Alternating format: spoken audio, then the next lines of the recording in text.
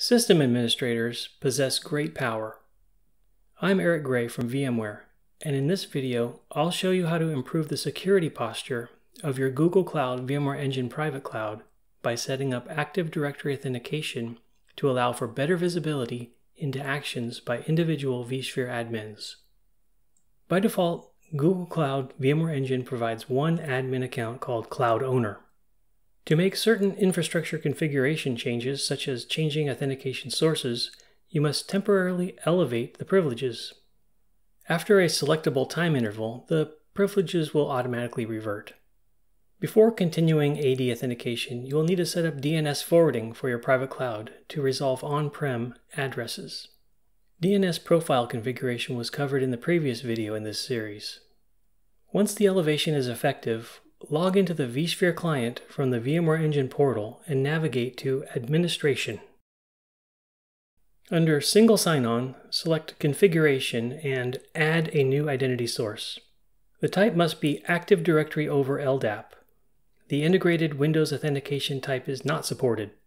Complete the required fields according to your AD configuration.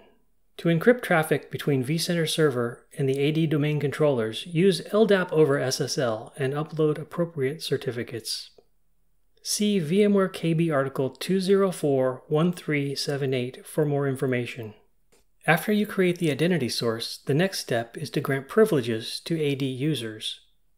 There are different approaches. A simple way is to add individual AD users to the Cloud Owner group. While it is possible to add AD groups, selecting specific individuals offers better visibility from the vCenter perspective and could reduce the chance that unintended users are granted vSphere admin privileges via Active Directory. Another option is to clone or create a new role with desired privileges and then explicitly add users and permissions in the vCenter inventory. To test the new identity source, log out of Cloud Owner and log in using Active Directory credentials. Ensure that the permissions granted provide expected access within vCenter.